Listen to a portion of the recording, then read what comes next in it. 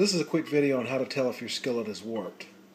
Take a credit card and place it perpendicular to the surface of the skillet. If you see light under the card, the skillet is warped. Also, hold the card on the outside of the skillet on the bottom. If there's light on the outsides of the cards underneath, your skillet is warped.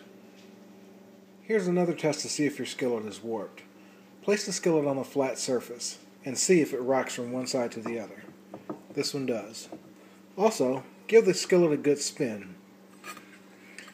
If it spins like that, that's what we in the cast iron community call a spinner, and it is warped. Even if a skillet is warped, it could be a good user.